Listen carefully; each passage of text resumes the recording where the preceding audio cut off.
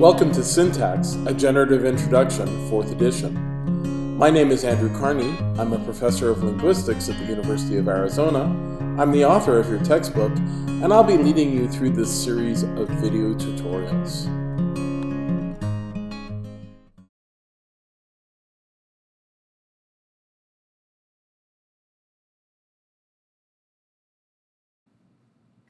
The first relation we're going to talk about is called dominance. This is the up-down relationship in trees. It's the one that's connected via the branch arrow, the branch lines. So, intuitively, dominance is a kind of containment. If one node contains another, then it dominates it. So if we look at this abstract tree here, we can see that dominates B, C, and D, and it also dominates E, F, and G. So A contains all of those nodes. It becomes a lot more clear if you look at a bracketed diagram for this same tree structure. And you'll see that the containment relationship is clearly indicated by the brackets, where B, C, D, E, F, and G are all contained within the brackets marked A.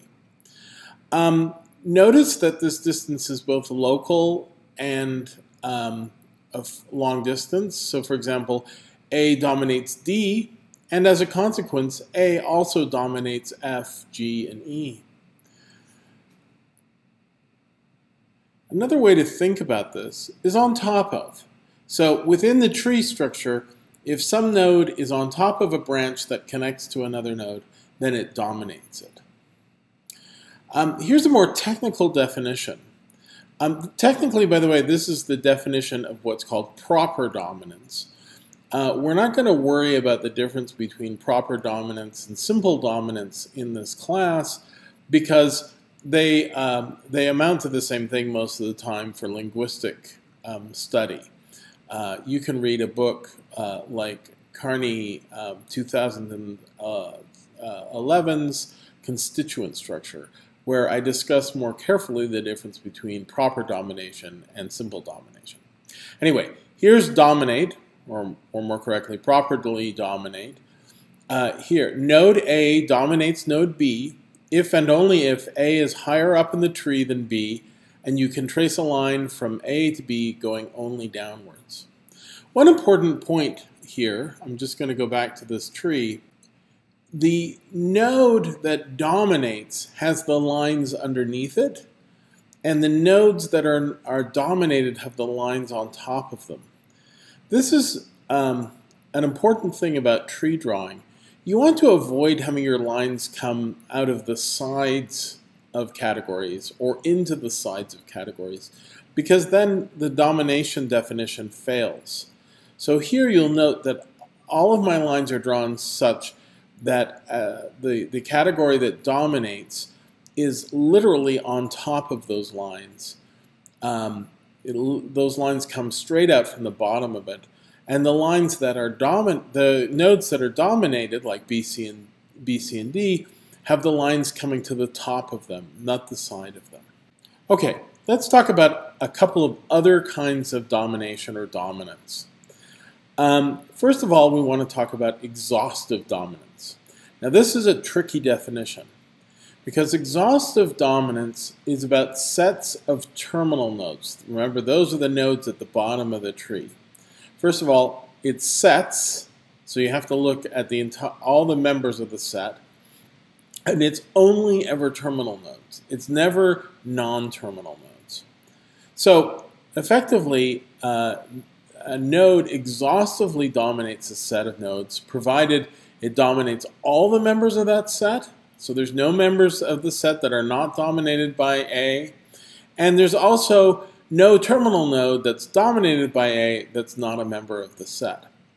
The reason this is important is because this is going to give us a definition for constituent. We're going to use domination to describe what items form constituents. And exhaustive domination is what gives us this. So let's look at an example here. We want to see what nodes A exhaustively dominates.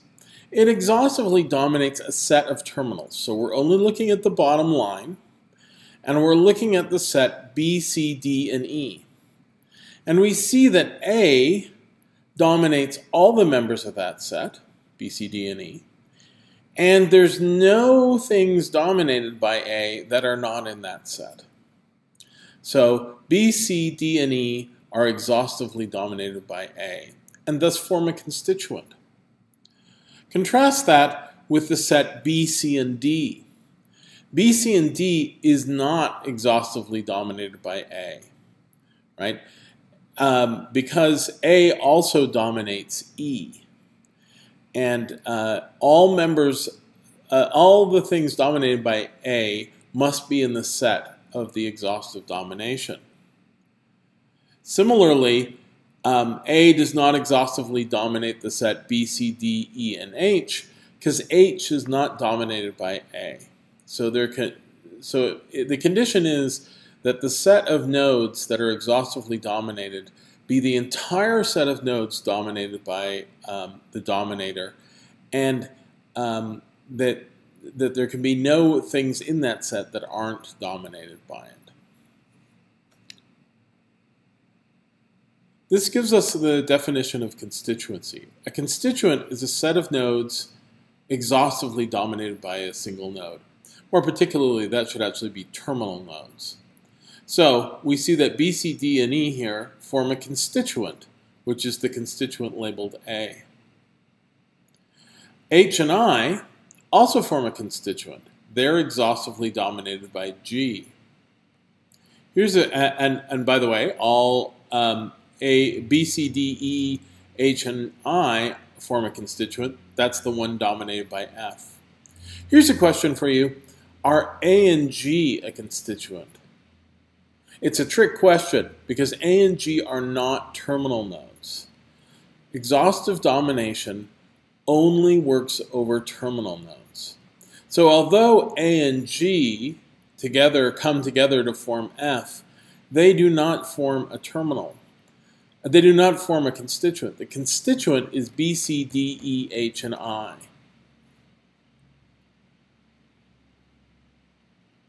All right. Here's a little more terminology. This one is a little tricky. Constituent of is not the same thing as constituent.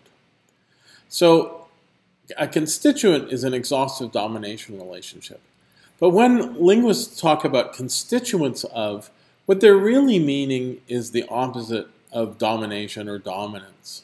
So if A dominates B, then the reverse of that is B is a constituent of A. This is a really tricky terminological point. So constituents are defined over exhaustive domination, and constituent of is the opposite of domination. All right, immediate dominance is another kind of dominance that we want to talk about. Immediate dominance is local dominance. So it's where there's only effectively one line between the two nodes and not multiple lines. The technical definition of this is A immediately dominates B if there's no intervening node G, which is dominated by A but dominates B. So in other words, if you want to think about it, A is the first node above B. There's only one line. So if we look here, the nodes that C dominates are D, E, and F, H, I, and J, all of those. But it only immediately dominates D, E, and F, because those are the only ones where there's just one line between that item and the dominator. Similarly, F immediately dominates H, I, and J. So this is a more restrictive kind of domination. Domination is very general and goes across the whole tree. Immediate domination is in these local little trees with only one layer of lines. Here's some few more informal terms we use.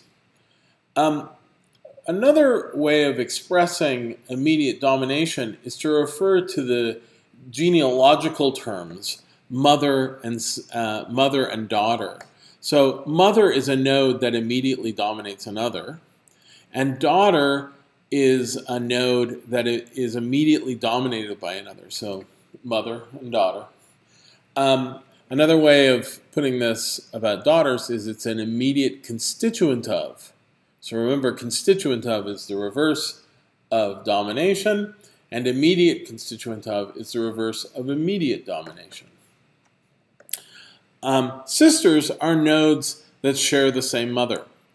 So sisterhood, which we talked about before in the unit on tree drawing, where we cared about modification relationships, can be defined clearly here. It's two nodes that are both immediately dominated by a single node. Now, this actually allows us to define root and terminal nodes. So a root node is a node with no mother, and a terminal node is a node with no daughters.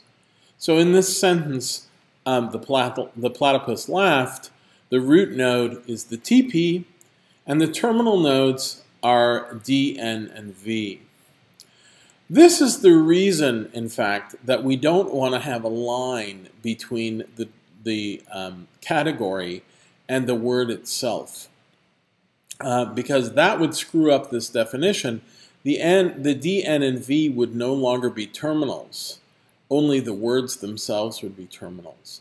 So that's why we omit the line between the determiner and the word itself. So there's no line between D and the, between N and platypus and V and laughed, because that would screw up this definition.